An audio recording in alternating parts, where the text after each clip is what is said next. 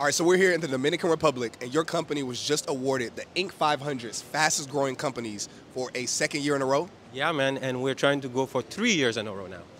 Yo, love to hear that. Now look, gotta ask you, what all have you done in tech, and how long have you been in the industry? So I started out as a Linux system administrator 15 years ago, but about 10 years ago till now, I'm the CEO at YellowTail Tech. All right, good stuff. Now, I've interviewed several of YellowTail Tech's graduates now that are making high income in the tech industry. Want to know, what is the pay range of a Linux admin, and what led you to starting YellowTail Tech? Yeah, the pay range is around 75 to 80,000 on the low end, and all the way up to 200,000 for senior system administrator. And what led me to start the YellowTail Tech is my wife, actually. I was helping her transition into IT, and we realized that we have a product, and we delivered it to the marketplace, and we've been growing the company for the past 10 years. I love y'all's story every time I hear it. Now,